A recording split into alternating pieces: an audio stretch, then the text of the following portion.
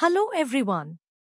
In this video, we will show you how to import your accounting data from a website to TallyPrime through API integration. This is a must-have automation customization for those who want to import accounting data from a website to TallyPrime. At first, you have to configure the TCP file in TallyPrime. To configure the TCP file, you have to copy the folder path, including the TCP file. Then click on the Help section in TallyPrime. Click on TDL and Add-ons. Press F4 Manage Local TDLs, click on Specify Path, and paste the path you copied before.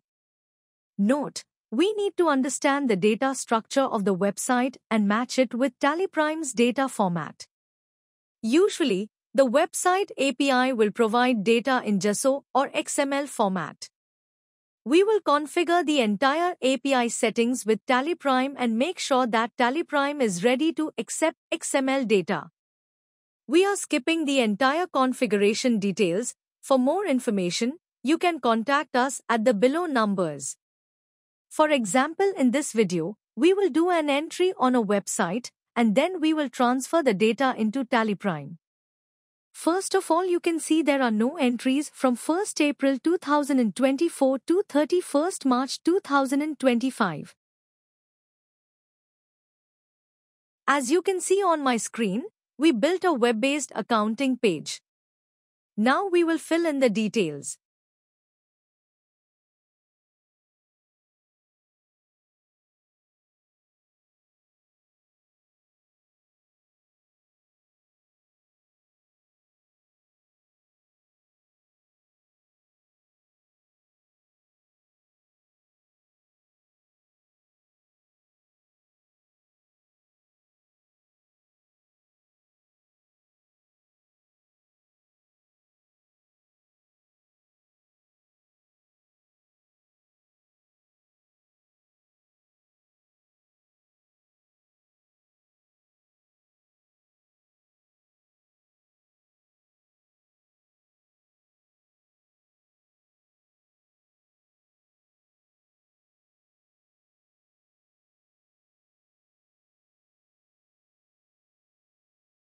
After filling out all the details, just click on the Sync with Tally button, and that's it. Now Tally and the data will open automatically, and as you can see, the entry will create automatically.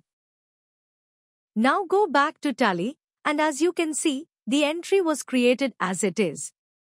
You can contact us on the below numbers for the API integration with TallyPrime. Thanks for watching the video.